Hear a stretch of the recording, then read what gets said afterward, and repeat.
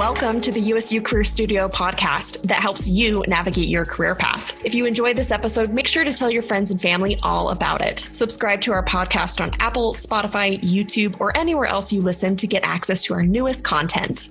Thanks for joining us for our Friday face-to-face episode. I'm Marissa Armitstead, your host, and I am excited to welcome USU Assistant Professor Nadia Kouraytem to the show. Welcome, Nadia. Thank you for having me. So this month, we're exploring the College of Engineering and some possible career paths we might get to connected to that degree. So Nadia, I would love to learn more about your educational path as well as career timeline. So if you wouldn't mind, go ahead and walk us through how those paths led you here to USU. Yeah, so growing up, I was first introduced to engineering by a little of those mechanical building toys. Growing up with two older brothers, you can imagine I was surrounded by them. Yes. And so that combined with my interest in mathematics and physics basically led me to choosing engineering as my career path. And then I got an opportunity to pursue my undergrad in mechanical engineering as well as a higher education, which I was intrigued about doing more research and pursuing questions that were more in depth about mechanical engineering. And so that's how I got into working in experimental fluid mechanics. And then from there, I was working with all these exciting high-speed images, so high-speed cameras to look in slow motion at some phenomena. And then I learned about this new area of research that's in 3D printing of metals. And so I combined my knowledge and background in experimental fluid mechanics and all of the experimental techniques that I had learned with this newer field that was emerging at the time. And so this is what I pursued in my postdoctoral degree, or postdoctoral time, I should say.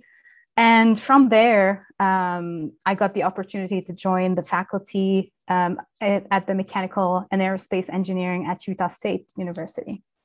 Wow, what a unique career path. I don't know many people who can say that they have done what you have done, Nadia. I'm curious. So the reason we're having this conversation today is I actually came across an article with the Department of Engineering or the College of Engineering, and I had seen some of your recent research. And so I would love whatever you can give us today. I'd love to learn a little bit more about some of your recent research and studies that are going on. What can you share? Yeah, so you're probably thinking about the Nuclear Engineering University Program grant. So I was recently awarded that as part of this Department of Energy funding that comes in every year. It was a surprise for me to just be awarded such a prestigious funding. And what it entails is looking in more depth at these correlation and relationships in the 3D printing processes.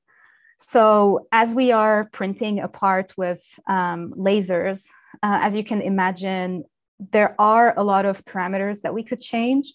And so from there, we can get different microstructures and defect structures, which would result in very varied mechanical properties of a part.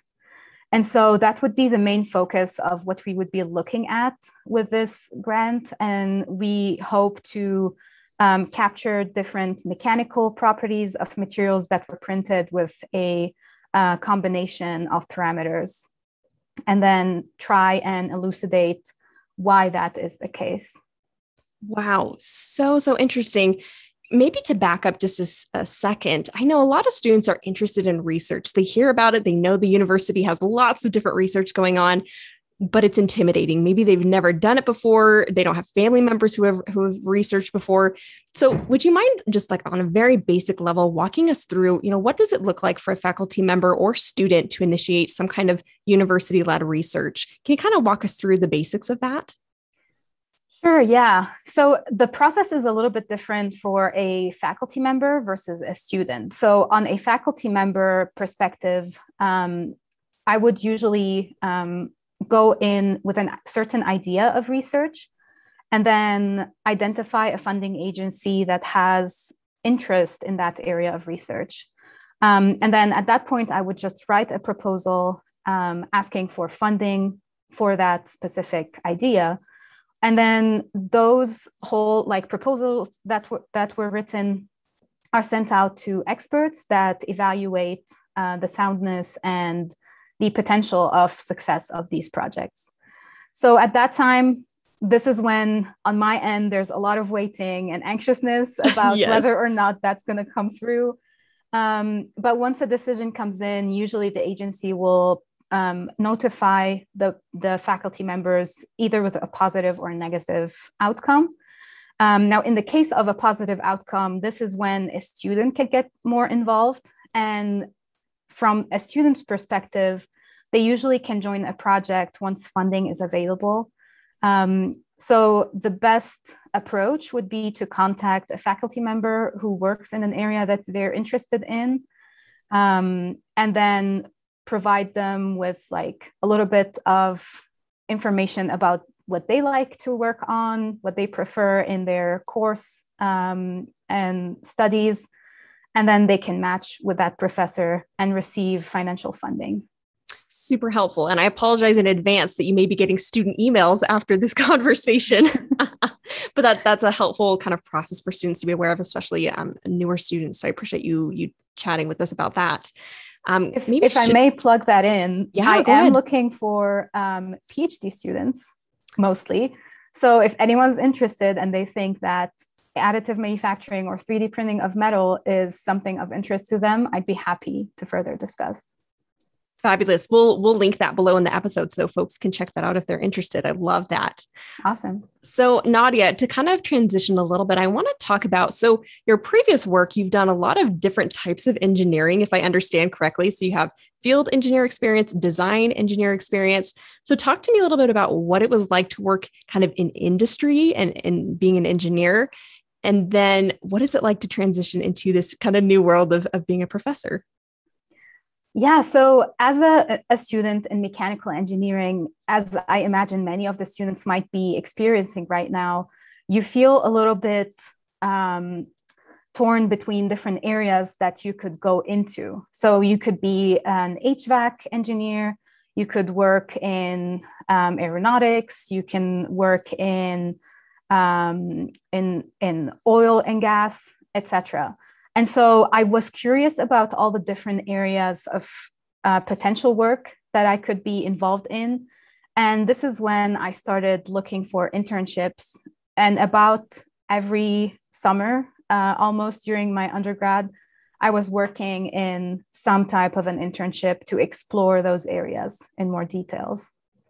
Wow. Awesome. I love that you're sharing how you kind of started to get involved. I think sometimes, getting that first internship or maybe taking on that first research assignment can feel uncomfortable and challenging. So I think that's a really great step. And to kind of continue that thought. So talk to me a little bit about on the flip side, as a professor, talk to me, is a lot of your background knowledge used in the research that you do? Do you get to hold on to some of those pieces that you were interested in before? What does that look like? So in the process of, I'm guessing, the internships that I went through, it's more so experiences that allowed me to kind of explore those areas and ask myself questions of whether it was something I wanted to pursue as a career or not. And even though I liked many of those topics that I had interned in, I then found myself interested in the learning process itself. So I found that I was always asking more questions and looking for answers on like a smaller detail level. And that's basically what led me to where I am now, in that I'm interested in doing the research and asking questions and looking for answers to things that haven't been explored yet. So good. I love that. And I love that, again, you're kind of hitting on this in in our career design center, we like to refer to it as prototyping, where you test something out on a small scale. And an internship is a great way to test out careers on a small scale, right? Because they're short. Great point. And so I love that you were able to do a lot of that testing early on and say, here are some things that I'm interested in. Maybe here's some things I'm not interested in. And that has kind of funneled you to where you are today, which is really cool. So love that. I would love to chat a little bit more about the day-to-days. When people think of a professor, they probably think of somebody who's grading a lot, lesson planning, and I'm sure that's part of what you do. But do you mind walking us through maybe a typical day as a professor here at USU? Yeah, sure. So on a couple of the days or like a few days of the week, I would be in the classroom and lecturing. And so some of the days will look like, as you said, preparing for lectures and then going into the classroom to deliver a lecture, and then correcting homework and other deliverables from students. But then in other parts of my day, I would be also working on writing proposals. So as we talked about, trying to acquire the funding throughout. And so writing proposals takes a long time, longer than one would probably like to spend sometimes. Yes. But then, so there is teaching, writing proposals, and then performing research, which comes in the form of advising students and then discussing with them what are their next steps in their type of research. Great. That's a great overview. And to transition a little bit, I'd love to hear about maybe some of the highlights of your work and maybe some of the areas that are maybe not quite as energy giving, maybe a little bit more draining. So what are some pros and cons of being a professor? Yeah, so I would say my favorite part is the interaction with the students. It's very rewarding to be with the students and see them grow on a personal as well as on an academic level. And so that's one of my favorite parts.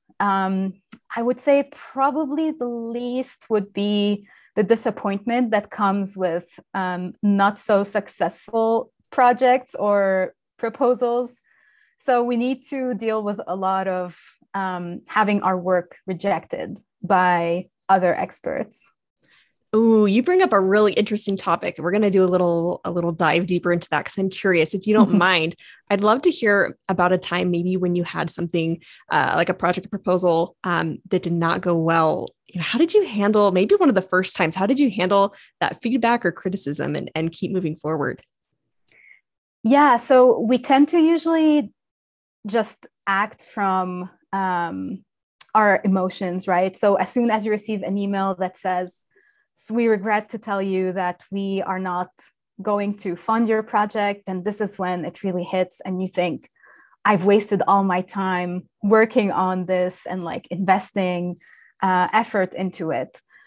But then I think it's a place where we are growing. So we are learning about how to have a successful proposal in the next step.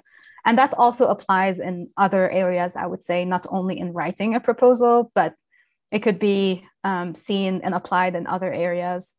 What I would suggest is just to take a step back and just digest all the information that we have received. Most of the time, it's a lot of constructive criticism. So it's good to take the time and understand why those experts have reached to that conclusion. And then we can contact them again, ask for clarifications and maybe more questions of like, what could I have done better? Absolutely. Yeah. And I love that what I hear you saying is separating the work, the proposal, the whatever you submitted, separating that from yourself and being able to just look at that critically and say, oh, they didn't like my proposal. It's not that they didn't like me or anything like that. So I love that you're kind of separating the two and just saying, yeah, what can I learn from this experience and how can I grow and be better? So I think that's a great approach. All right. Next, I would love to chat a little bit about characteristics of somebody who might be successful. And you could talk to the engineering world, or if you want to talk to maybe being a professor, what are some skills that you feel are necessary to be successful in the roles that you've had? Yeah, I would say most successful mechanical engineers that you would meet probably are those that are curious and self-driven. So as very similar to other engineering disciplines, having curiosity and being self-driven to work towards success is one very important trait. And then I would suggest students to just work on their soft skills and try to build on those in because those will be their first point of contact with like the outside world. So with any of their companies that are hiring. Basically. Sure. Yeah, absolutely. That's a great point that even if you have a strong engineering or more technical background, the first interactions, it's networking or it's an interview or it's a resume where you have to use some of those different skills. So I love that you're bringing up that point. I think that's really important. So Nadia, I happen to know a fun fact about you, which is and speak several languages, at least 4 that I know of. I am so curious, what was the motivation to learn these different languages? So my main motivation, basically, I'm bilingual just by where I am from. So I am Lebanese by origin. And so back home, I went to a French school. So my mother tongue is Arabic. And then I've also learned French as a mother tongue. And then pursuing my education further, I had to also learn English. And so I did that. And then I had interest in languages in general, which is why I have also taken on learning Italian because of the sound of the language and liking how it is. Wow, that is so incredible. Well, and I was just thinking, I'm curious, have there ever been benefits of being able to speak multiple languages within your jobs? Is that something you've been able to use like on the job at all? Maybe, I mean, speaking multiple languages probably came in when I was in school. And so during my higher education, I graduated from KAUST in Saudi Arabia. So it's an international university where people from 90 different nationalities were coexisting. Wow. And so I think that it helped me communicate and connect more with different people from different backgrounds. And to this date, I mean, these have been connections that I really value. Absolutely. Such a cool insight. Well, Nadia, before we wrap up today, I do want to ask one final question. And that question is, what advice do you have in terms of networking for students who are maybe interested in pursuing both a degree, but also career in engineering? So I think networking has affected me personally in terms of making my own career decisions. And since we did mention the internships that I've gone to, they've most been the result of some type of networking with a company representative or a researcher or an academic in some career fair. And so I do encourage students to get themselves out, present themselves to new people when they are in a networking setting, as well as treat every introduction as if it is an interview. So any person that they meet might have their next big opportunity. Oh my goodness. Yes, that is a great nugget to end on. I love that. And, I've heard other folks share that treat every interaction like an interview, because it is, it's a small world, and it's funny how that one connection we have, with so-and-so ends up becoming really important 5 years later when we're maybe looking for a job, for example. So I love that. I think that's a great piece of advice.